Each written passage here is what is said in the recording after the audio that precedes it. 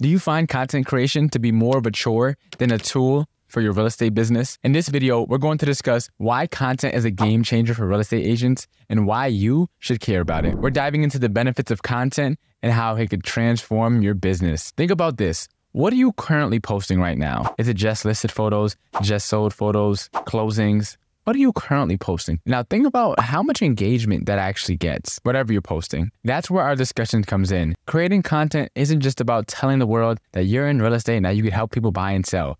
That's not what content is all about. It's about building trust with your audience and positioning yourself as the expert in your community. So if you're ready to take your content game to the next level, keep watching. And don't forget to hit that like button if you're ready to get started.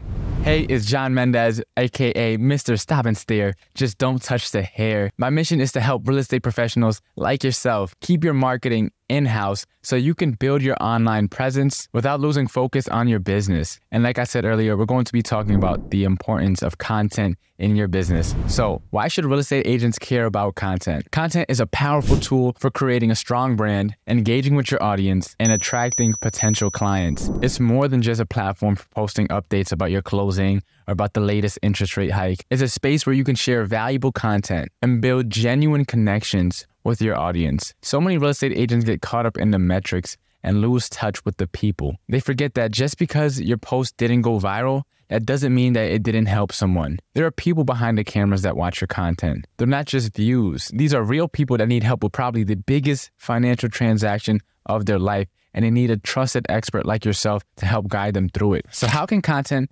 benefit your real estate business? Here are the 3 key benefits. Number 1, building trust. By sharing valuable content and relevant content to your audience, not to what you think is relevant, you can build massive trust and credibility with the people that see you online. There's a saying that it takes an average of 7 touches before you can turn a stranger into a client online. And this can lead to increased client loyalty and more referrals. So here's a quick example. Let's say you have a best friend. If you were to text your best friend every day, hey, here's something about real estate. Hey, are you ready to buy a home? Hey, are you ready to sell? If you were to text them that every single day, how many days would it take before they finally say, hey, I'm not interested. Please stop texting me. It probably wouldn't take that many days. I asked one of my boys, and mind you, I've known him since 5th grade if I'm not mistaken.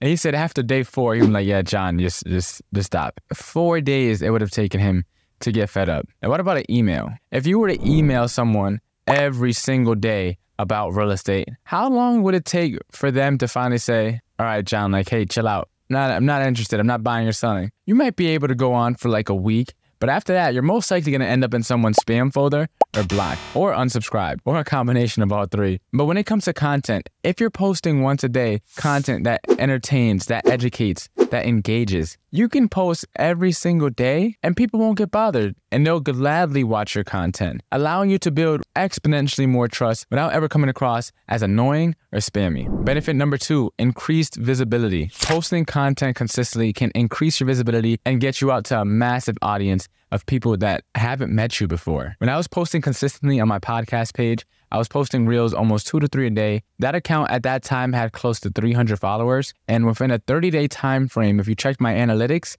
I reached over 195,000 accounts. So my little Instagram account that had only 300 followers was able to reach almost 200,000 unique accounts. Imagine how long it would take to go knock on 200,000 doors or send 200,000 mailers or make 200,000 cold calls. You can reach exponentially more people in exponentially less time. And benefit number 3, generating leads. Content is a great tool for lead generation, but the way most realtors go about it is wrong. See, there's 2 ways to go about creating content. The first I call the way of the influencer. And in the way of the influencer, the most important metric is the amount of vanity that you get. So the likes, the comments, the views, the shares. That is the utmost important thing when you're taking the way of the influencer. Now, the second path you could take is the way of the business owner. And when you're a business owner and you're creating content to grow your business, how many people watch your video or how many people like your post, as long as the business is coming from it? And a lot of real estate agents make the mistake of taking the way of the business owner,